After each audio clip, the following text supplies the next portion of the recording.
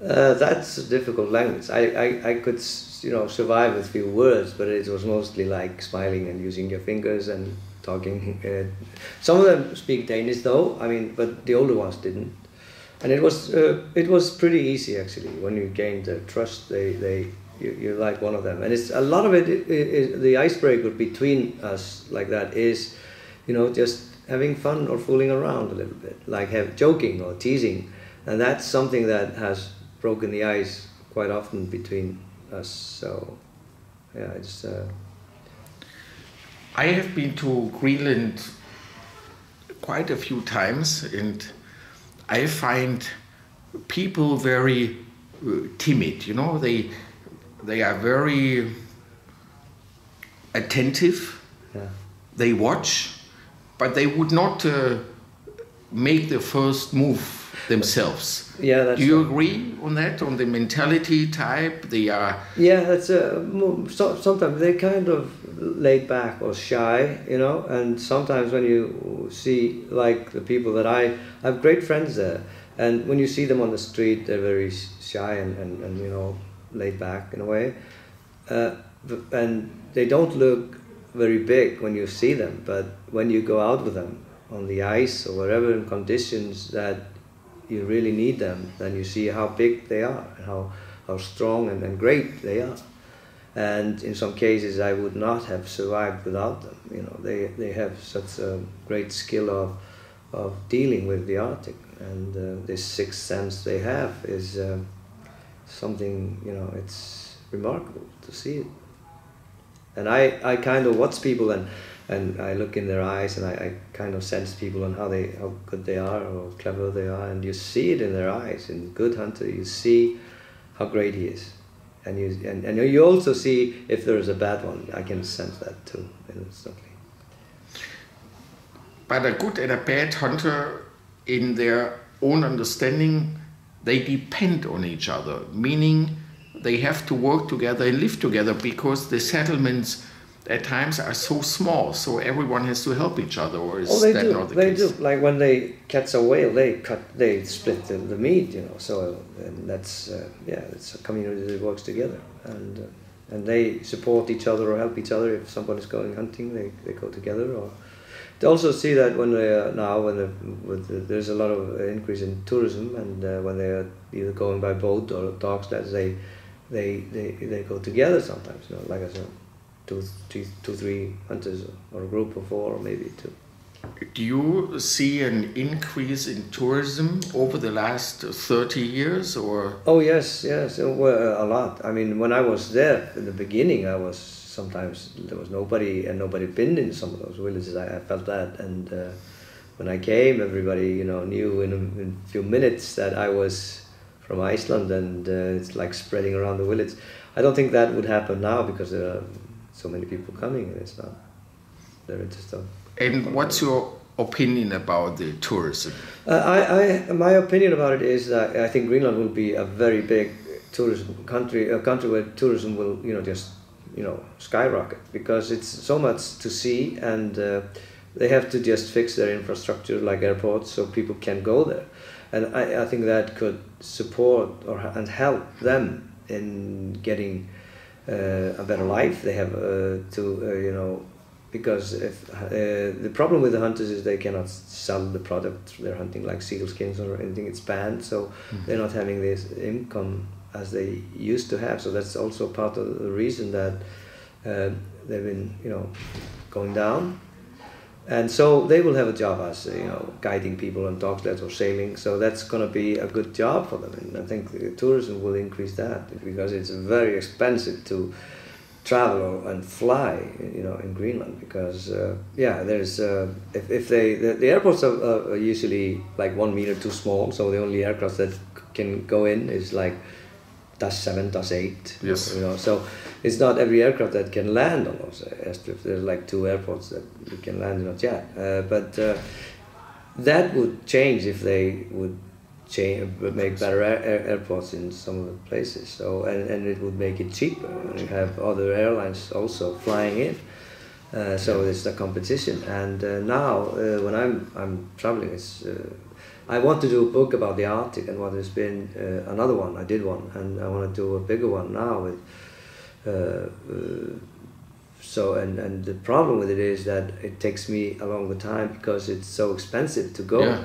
And I wish I could go and finish it quite fast if it wasn't like that, because it's cheaper to fly to the moon and then.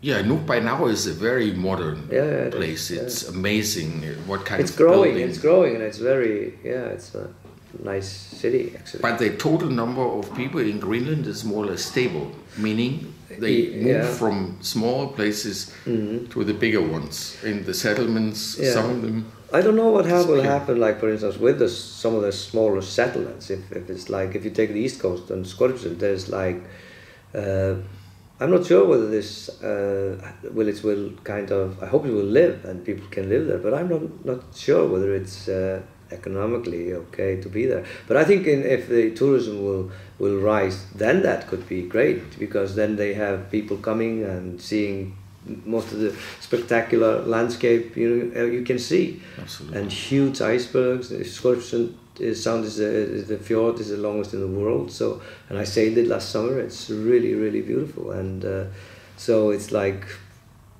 going to a different planet. So I think that would, they have to do something. Something maybe you don't have to answer, because it's a tough question. Okay. So many young people, Yeah.